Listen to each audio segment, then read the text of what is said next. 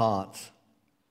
There is a myth that the Great Wall of China is the only man-made structure you can see from the moon. So as you're looking down from the moon to planet Earth, the myth says you can actually see the Great Wall of China. But it is a myth. You can't actually see it. It is great, but it's not that great.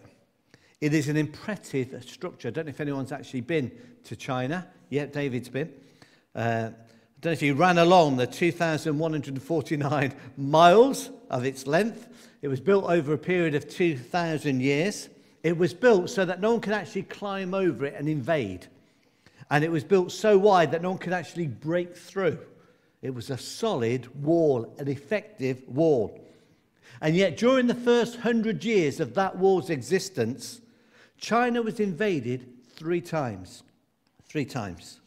Not once did the enemy break through the wall. Not once did the enemy climb over the wall or even dig under the wall. Nope. They simply bribed the gatekeepers who opened the gates and let the enemies in. That's how simple it was to conquer what was beyond. Now, walls are meant to protect us. In ancient times, if an invader wanted to conquer a town, the inhabitants all retreated within the safety of a wall. One of my favourite places in the Midlands where I grew up was Warwick Castle. And if you want to spend a good day out, go to Warwick Castle. You'll need the whole day. But the whole community would leave the village on the outside and run within the walls. The drawbridge would be lifted. The portcullis would drop down, and people would be safe therein. A city whose walls are broken down has no defense, but you are safe within the walls.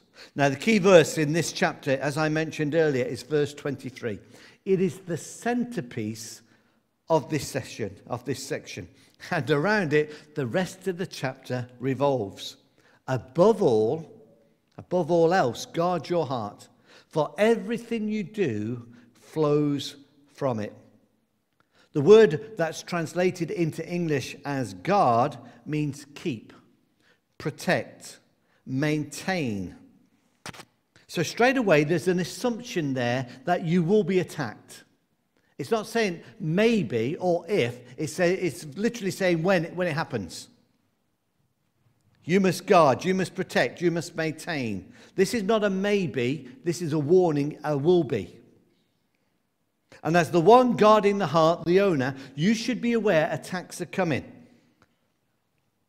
And therefore adapt the right attitude, the right tactics to defend, to protect, or to maintain your heart.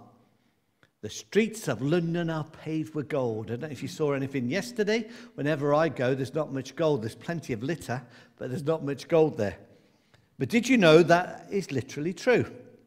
That under the streets of London are housed 6,500 tons of gold stored in 7 vault systems under the city. The problem we've all got is we can't know exactly where and find it. The largest by far lies in the Bank of England. It holds 3/4 of the gold in London, or 5,134 tons. Now, finding it is probably harder than stealing it, but it's buried. And the reason you can't steal it, it is guarded, it is protected, it is secured, it is defended, it is shielded, it is caged, it is kept safe. And that's the idea in verse 23. The heart is the gold. Maintain it, defend it, keep it, guard it, cage it, protect it. Above all else, that's your number one priority. Because if you don't, then you're going to fail in every other area. Now, every day as believers, we fight a spiritual battle for the heart. God wants the heart, but so does the enemy. And so does self want to rule in our own hearts, our own lives. But when we fall, so often like the Great Wall of China, we fall because it's an inside job. We have that sinful nature that so often gives way and lets the enemy in.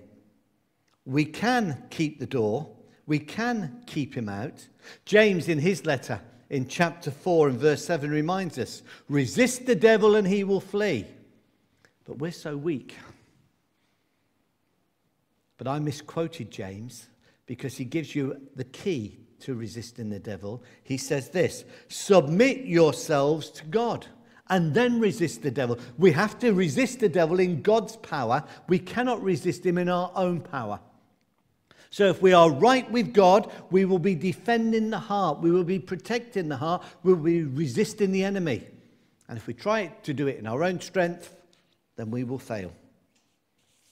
So I divided this little chapter into 3 key headings. Here's the first one. A choice to guard the heart. Look at verse 10 and 11. Listen, my son, accept what I say, and the years of your life will be many. I instruct you in the way of wisdom and lead you along straight paths. Now, verse 10 contains the 5th instruction so far from a father to his son. And it might sound familiar words. Oh, we're back on this choice again. We're back on this 2 ways. Why the repetition? Well, all us dad knows exactly why. No one ever listens to us. So we've got to keep saying it again and again and again.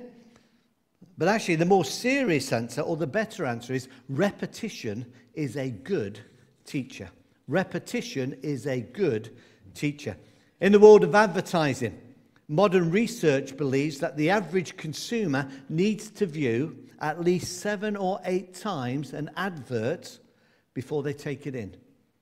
And that's why they keep pumping out the same old adverts. And even the BBC, in between their programs, are telling you what's coming up, because 7 or 8 times it eventually registers. Repetition is one of the cornerstones of any advertising campaign. And especially in our world of pop-ups on Facebook and social media, where we've got short-term memories, repetition is there to remind us. And the book of Proverbs works on a similar basis. It takes a theme and then it kind of weaves it throughout the book. It keeps coming back again and again and again until we get it. It changes it slightly, but the same principle is always there. It's a case of choices. And in verses, especially chapters 1 to 9, there's a lot of repetition.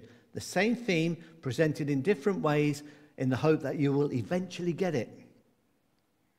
Now, in this section, we've got that familiar way of choosing 2 ways. First, the way of wisdom and righteousness. That's God's way. Secondly, the way of folly and sin. That's the wrong way. And every day when we get out of bed, every day when we leave the house, every day if we're even in the house, we've got a choice. Wisdom and righteousness, folly and sin. And over again in these chapters, the father reminds his son, be wise, be good and moral. Don't be foolish, impure, and sinful. A friend of mine was in a secondary school and he was telling them about Jesus, and he said this to them. He said, look, he said, I've explained the person of Jesus, why he's important. I've explained about Christianity, but I guess some of you are going to say, not for me. Why won't you follow Jesus? And one girl put her hand up and he said, yeah. And she said these words to him. She said, I'm not going to follow Jesus because I want to live a little first. I want to live a little first. I want the good life. And then, at the end of my time, I might think about God, religion, and Jesus. My friend said, well, unless you follow Jesus, that's all you'll ever do. Live a little. And that's what the psalmist or the Proverbs says here, Solomon in his wisdom. If you want long life, physical and enriched life, according to the writer of this book, the more you commit to God, the more you experience it. And the less you commit to God, the less of life you enjoy in all its fullness. So it's ironic. Although everyone wants to get the most out of life, we ignore the prescription and the one who prescribed it, his advice on how to get it. Look at verse 13. Hold on to instruction. Do not let it go. Guard it well, for it is your life. Last week at our house party, Penny was interviewing some of the leaders. Every morning we have a session in the busyness of the weekend, and we always have kind of a testimony spot. And Penny interviewed a number of leaders, and she asked them one simple question in the build-up to how they became followers of Jesus and what that means to them. And the question was something like this. What did you want to be when you were a child? What did you want to be when you were a child? And there were a number of answers. Astronaut, footballer, nurse. No one ever gave the philosophical answer, I want to be happy when I grow up. I want to be happy. And that's the key, isn't it? We want to be happy when we grow up. We want to enjoy life. Life is for living, not for enduring. And this father says to his son, make sure you hold on to wisdom. Make sure you guard the heart so that when you live and you don't just exist. So he shows his son two pathways. One leads to life and light. One leads to darkness and death. And it's all to do with your attitude to the heart. Notice the contrast. The guarded heart, when you choose wisely, verse 10. When you walk, your steps will not be hampered. When you run, you will not be stumbled. The unguarded heart, again, verse 14. Setting foot on the path of the wicked and walking in the way of evildoers. We might paraphrase verse 14 as if you choose bad company, you'll allow that bad company to lead you into bad ways. So you can walk in good ways and be unhampered and run straight without stumbling, or you can choose bad ways and bad people will lead you into bad ways. Again, verse 16 and 19, he explains at length the reason why we must guard the heart and avoid sin at all costs. And in great poetic language he says, for they cannot rest until they do evil. They are robbed of sleep till they make some trouble. They eat of the bread of wickedness and drink of the wine of violence. The path of the righteous is like the morning sun, shining ever brighter till the full light of day.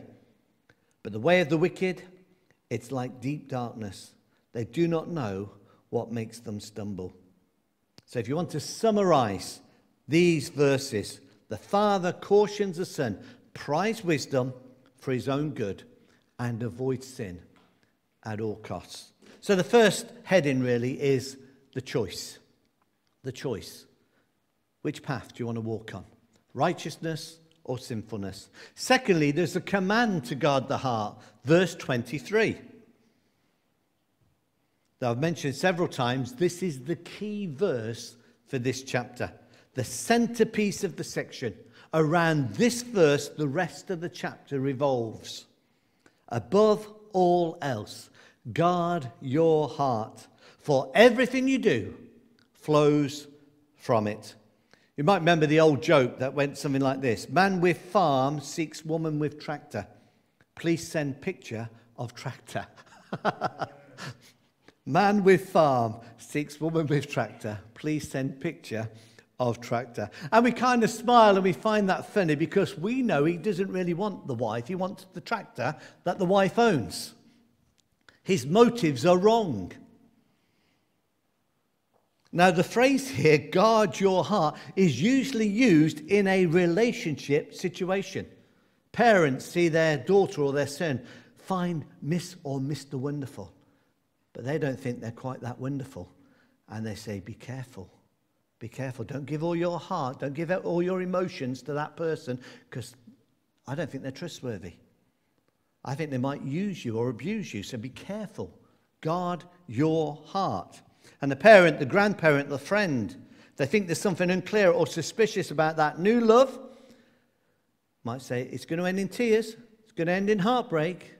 Be careful who you give your heart to. And the point of using those words is to say that if you form too many personal attachments too quickly or too carelessly, or to put it another way, you don't let your emotions override your intellect. You need both. And when it comes to love, it's very hard to do. We let the heart rule the mind. And verse 3 is actually saying, and you can translate it this way, guard your heart with all guardedness. Guard your heart with all guardedness. Now, what do we mean when we talk about the heart? It's obviously, the Bible doesn't mean the pump that sends blood all around the body. The term heart is there over 1,000 times in the Bible. It never refers to the pump that sends blood around the body. It has a deeper meaning. It is the most common, and here's a long word that I might struggle to pronounce, anthropological term in Scripture. The most common anthropological term in Scripture. In our modern usage, we talk about the heart, in terms of emotions, don't we? Valentine's Day, what do you see on cards, on presents, on everything, on wrapping paper? Heart, heart, heart, heart, heart. It's a sign of love and affection. But in the Bible, the heart has a much broader term. It includes thinking, emotions, decision-making, and more. Thinking, emotions, decision-making, and more. So that's a kind of a threefold dimension. Thinking, feeling, and choosing. That's the heart, the real us, the inner core. And this instruction from the Father to the Son is simple. When it comes to the heart, guard, defend, protect, look out, shield, maintain, and watch over it above all else. You might know the story of Little Red Riding Hood. A Little Red Riding Hood goes to visit her grandmother. And of course, the big bad wolf has got there ahead. And why we tell these stories to our kids, I don't know. It's no wonder they're traumatized, isn't it? The big bad wolf locks Granny in the cupboard. And he puts on her clothes and he sits in the bed. And Little Red Riding Hood comes in. And she sits down and she says, my, what great big eyes you've got, Grandma. And Grandma replies, all the better to see you with. And then she says, what great big ears you've got, Grandma. And Grandma, or the big bad wolf, replies, well, all the better to hear you with. And then Little Red Riding Hood says, my, what great big teeth you've got, Grandma. And the wolf replies, all the better to eat you with, and runs out and gobbles her up, or tries to. But Little Red Riding Hood runs away. Sorry, I woke Dave up then at the back. Now, the moral of the story is this. Without discernment, you put yourself in serious jeopardy. You can't just keep getting closer and closer, and if there's danger there, get out. Don't just toy with the situation. Eyes and nose and ears and playing. When you spot the danger, get out. That's the moral of Little Red Riding Hood. Or I think it is anyway. Discernment, good judgment, will keep you from flirting dangerously with the enemy who's there to destroy us. And that's why the Father in verse 23 gives the same exact advice. Guard your heart with all guardedness. Without discernment, without good judgment, the enemy will destroy us. And then the third and the final heading I've got here is the cause and effect of a guarded heart. The cause and effect of a guarded heart. Verses 23 to 27. I asked you during the kids' talk how many body parts were mentioned in verses 23 to 27. There are 5 verses, and I made it 4 body parts. The heart, the mouth, the eyes, and the feet. The heart, verse 23. The mouth, verse 24. The eyes, verse 25. The feet, verse 26 and 27. And actually, if you go back a verse to verse 22, the ear also gets a mention. Turn your ear to my words. So you've got the ear, what we hear. You've got the mouth, what we say. You've got the eyes, what we look at. You've got the feet, where we go. And you've got the heart, who makes the choices. And the Father is stressing to his Son that the wisdom of God is designed for every area of our life. It shapes who we are, what we say, what we look at, and where we go. And then that little chorus put it so well, didn't it? Be careful, little eyes, what you see. And I love that little chorus because normally when I nearly chose the word the consequences of a guarded heart, but consequences always seems to be negative. You do this and that will happen. And I didn't want something negative, because it's not. And in that kids' chorus, it's not negative. Be careful, little eyes, what you see. It says, the Father up above is looking down in love. It's positive. It's positive. He wants to keep us from evil. So the song is not a condemning song, but a warning song. And so these verses are as well. The ear, what we hear. The mouth, what we say. The eyes, what we look at. The feet, where we go. And the heart, the choices we make. So in summary, guard the heart. For the third time in my sermon, and they say repetition is good, I want to emphasize this point again. The ESV translates it this way: keep your heart with all diligence. The King James Bible uses the word diligence, and the Living Translation says guard your affections. Melvin Morma, you won't know him, but he was a US soldier, and he writes these words: when I was in the US Army, I remember we had to pull guard duty many times. The purpose of guard duty was to ensure that other soldiers and equipment or areas were guarded from the enemy. I can recall in basic training or boot camp, we had to memorize 3 general orders. The first one was this: I will guard everything within the limits of my post and quit my post only when properly relieved. I will guard everything within the limits of my post and quit my post only when properly relieved. When we were properly relieved, there was a password that was spoken between the person and the guard duty and the one that was relieving them. If the improper password was given, you were not properly relieved. The safety of all that was being guarded depended upon you, the person on guard duty. If something went wrong, or the enemy was able to access into that which you were responsible for guarding, then you were held accountable. The punishment was inevitable. Solomon says, if you guard the heart, it will protect everything else. The mouth, what we say. The heart, the choices we make. The eyes, what we see. The ears, what we hear. The feet, where we go. There's a great proverb that we'll look at in chapter 27 that says this: as water reflects the face, so one's life reflects the heart.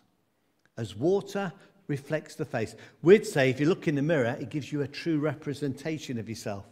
We used to use the term photographs never lie, but with Photoshop they do.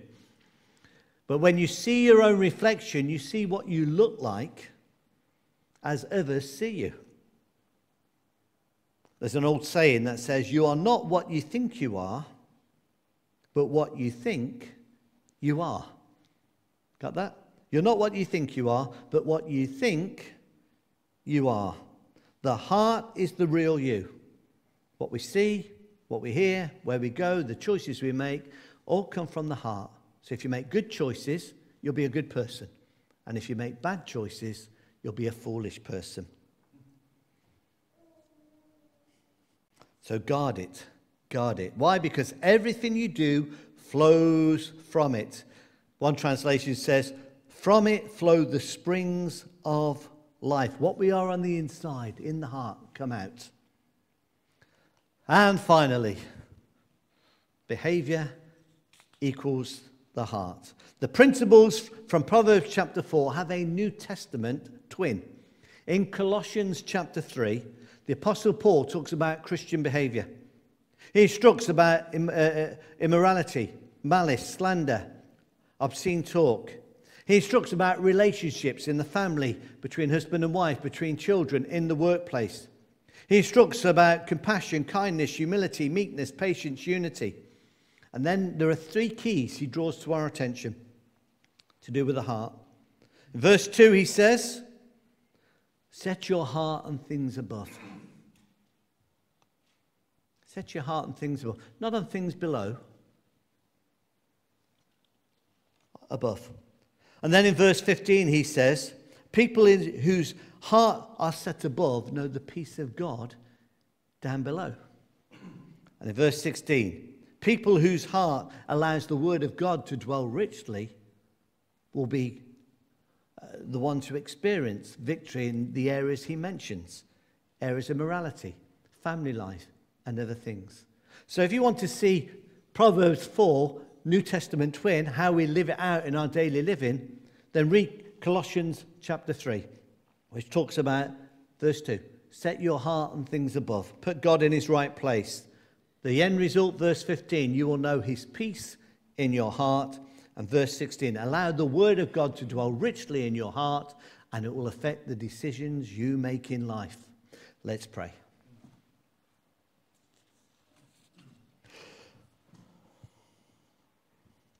Lord, you transform us inside out. Religion says conform. Go here, do this, practice that. But Lord, you deal with the heart, the real problem. And you've reminded us again this morning, if nothing else, Lord, that we need to watch the heart. So help us to do that today and this week, we pray, for we ask it in Jesus' name.